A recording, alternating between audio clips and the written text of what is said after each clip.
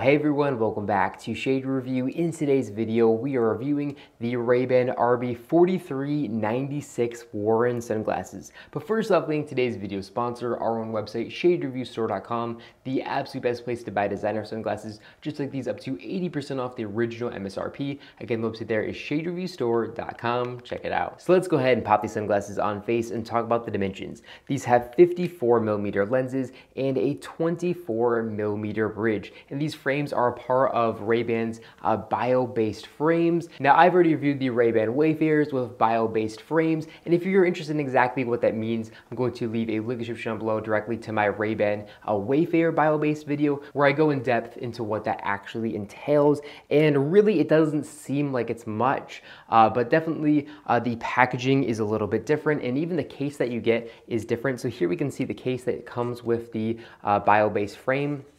And it kind of feels like very cardboardy and honestly really cheap, but it definitely looks pretty interesting. It feels like it's gonna fall apart. It definitely feels like you don't want this to get wet, like it's just gonna kind of absorb it like cardboard would and then kind of fall apart. But it does have the little Ray-Ban logo here, which definitely looks pretty good. And again, it feels like cardboard, but you know, if it's actually, you know, helps the world become more sustainable, it's not the end of the world. Personally, I do prefer the leather ones, but you know, that definitely works and kind of protects the frames from getting scratched. So, you know, it is what it is there. Now, as far as styling goes, these frames definitely look very unique, and I really don't hate the way they look on face. I think they look pretty nice with their more squared off styling to them. And then here, how the temples kind of taper, that looks really nice as well. Now, these frames are made out of Ray-Ban's bio-based acetate material, and these frames look absolutely beautiful. The exact colorway that I'm wearing in today's video have Ray-Ban's polished transparent brown frames, which look really, really good in my opinion.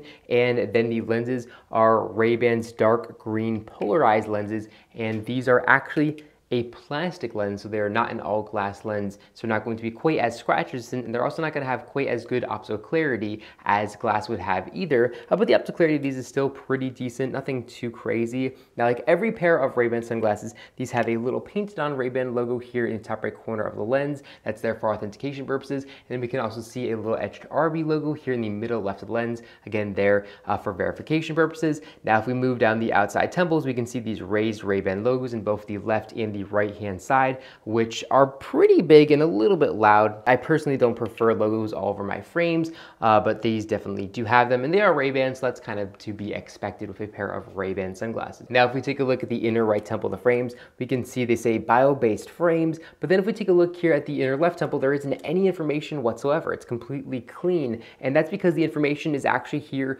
on the underneath side, because it would disrupt the clear frames, and you could see it from the sides. That would look bad. So they put it here on the bottom. So here we can see all the exact Luxottica colorway code and all that good stuff. And then here on the bottom on this side, we can see it says Ray-Ban T polarized. Now, usually anytime a pair of Ray-Ban sunglasses says Ray-Ban T, that frame is made in China. These don't say they are made in China, but if you take a look at the logo on the box when you buy the frames, you can actually see it does say made in China. So these are a Chinese pair of Ray-Ban sunglasses. Now, I'm sure, as you guys know, I have a huge issue with Ray-Ban making sunglasses in China, and also the build quality is absolutely terrible. Back in the day, most Ray-Bans were actually handmade in America, and then when they were bought by Luxottica, they moved them to Italy naturally, and the Italian craftsmanship wasn't quite as good as the American, and they kind of cheapened the brand a little bit, but they're still, you know, very good. But then they moved all of their production over to China, and these Chinese frames are absolutely terrible. They're horrible.